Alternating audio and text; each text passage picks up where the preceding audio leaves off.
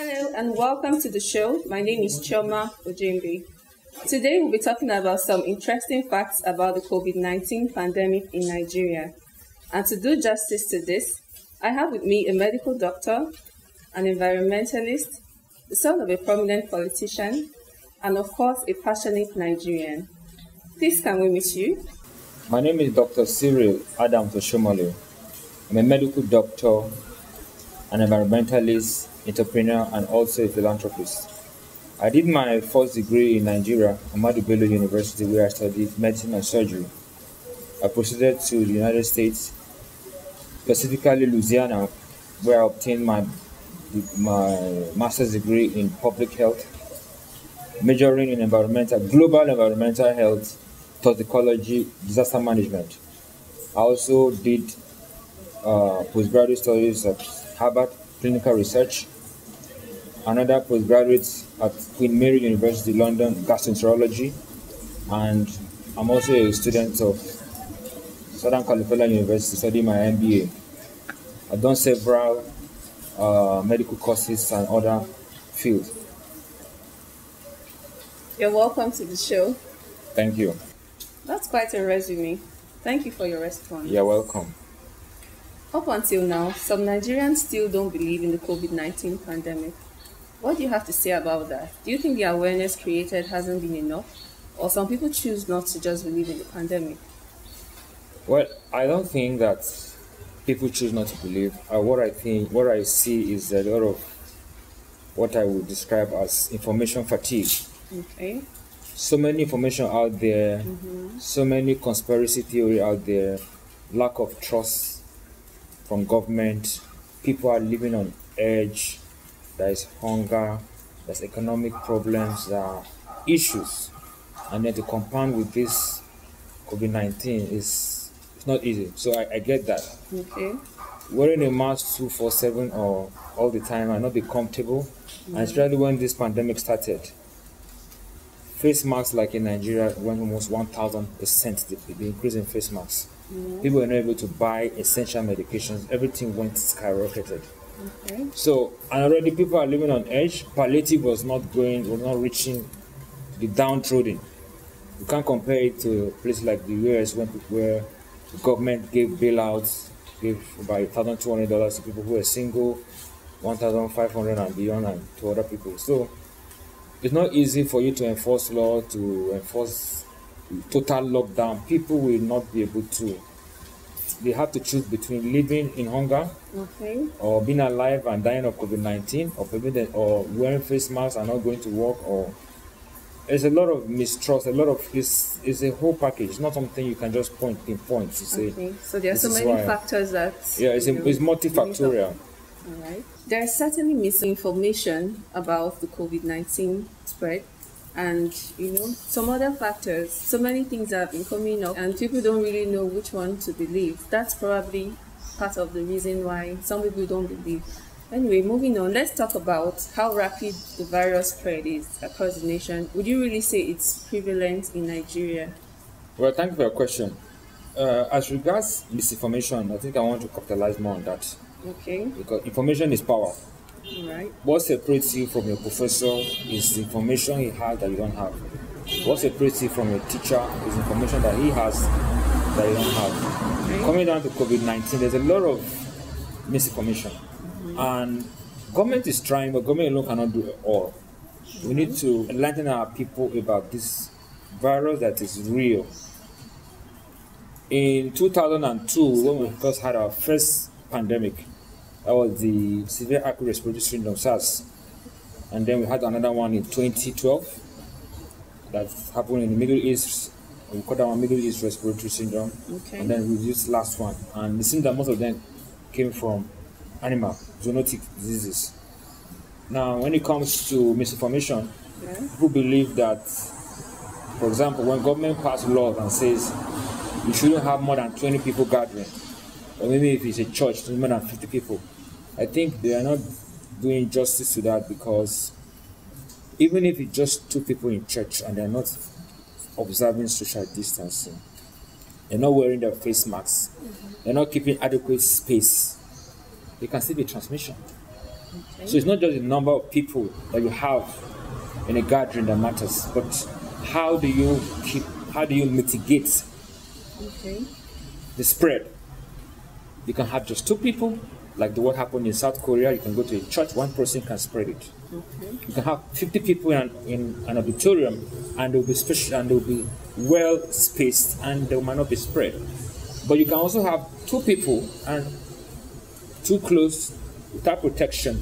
So it's not just the numbers, but you have to look at how this thing works, how it spreads. And in terms of misinformation, again, I see a lot of people saying all kinds of stuff. You drink water, and then the water just flushes the virus down into your stomach, and then you excrete it. A lot of misinformation, and I think we need to do more to enlighten our people. Okay. Coming from an environmental background, would you say that there are some environmental factors that affect the spread of COVID-19 in Nigeria? Well, that's a very interesting question. As an environmentalist, I look at the world from the lens of an environmentalist. Anything you see around you and feel around you is part of the environment. Okay. This chair, this bottled water, the clothes you're wearing, your face masks, everything around you, the chemical, what you put on, the creams, the bathing soap and all that.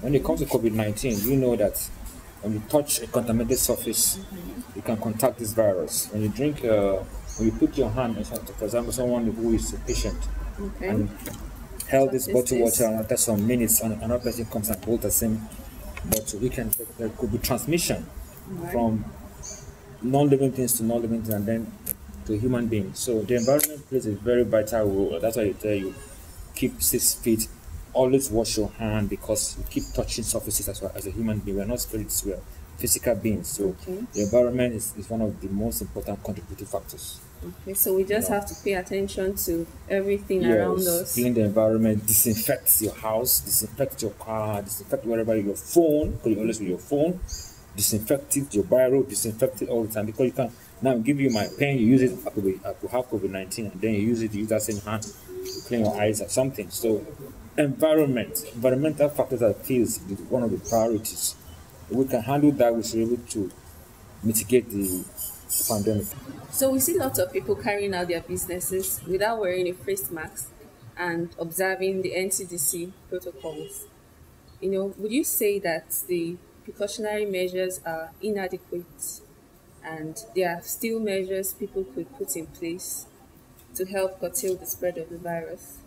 Yes, I quite agree with you when it comes to people not taking adequate measures to mitigate the spread of COVID-19. I believe that NCDC are doing their level best, sending text messages, jingles on TV, and addressing the press almost on a daily basis. But one thing you have to understand, there are still people who don't believe that America went to the moon. So no matter what you do, there are people that are still going to be the naysayers, people who believe that it doesn't exist. So just do your best, as government is doing. But I think our religious leaders, since we are a very religious country, and we most times believe more on our pastors, imam, bishop. So I believe if our religious leaders can tell our people, they might believe. But with the conspiracy theory going on, it's going to be challenging, because people believe there's a whole lot of things that to do with COVID-19. With all these measures that are not in place, there's been a prediction about a second wave of the virus spread. How prepared are we for that? I like your question concerning prediction about second wave of the pandemic. So like you can even say a third wave or a fourth wave. Just like the Middle East respiratory syndrome. Even last year there were over 200 cases, but we didn't hear about it. The first incident was in 2012.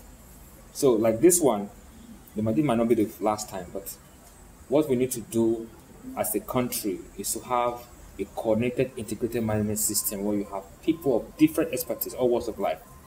Medical doctors, the pharmacists will come, the engineers will come, even the religious leaders will come, because they have a lot of influence on our people. And then government should invest more on healthcare to strengthen our healthcare system. How prepared are we for a second wave? Because we're lucky that this pandemic didn't really affect us, if our statistics are right anyway, because we have problem with keeping data. So the take home is We should invest more on healthcare. We should invest more in informing our people, giving them the right information from reliable source like the CDC, NCDC, and WHO. And that will help us, in case there's another virus outbreak. We don't pray for that. But, well, we don't prefer it, but as it is right from biblical time, it would have always been an epidemic. So this might not be the last. Even if it's not the COVID-19, certainly any other else. thing. So we should be prepared by strengthening our healthcare system, coming together, working as a team from engineers, doctors, pharmacists, lawmakers to enact laws, and our religious leaders too. So, Doc, concerning these environmental issues and advice and all of that you gave to the government, I want you to talk to a common Nigerian out there watching and would want to take precautionary measures. What advice do you have to give to them? Thank you for your question. I want to respond by saying first things first. Albert Einstein once said, everything should be made as simple as possible, but not simpler. We should wear our face masks properly, covering the nose, the mouth. If possible, wear your face shield, because some people can cough and all that throw up, especially on your face. Observe social distancing, enough adequate space. Also, hand hygiene. Wash your hands with soap and water. When that's not available or when it's not convenient, use your hand sanitizer. Avoid touching your face. Avoid touching your face mask, the front of your face mask, and rubbing your eyes. And if you want to remove your face mask, do it from inside out, not to contaminate your hand. So that should be our take home. Easy as that. That's the much we have for you today on the show. Hope you've learned a lot. Thank you so much, viewers, for watching, and see you next time. Goodbye.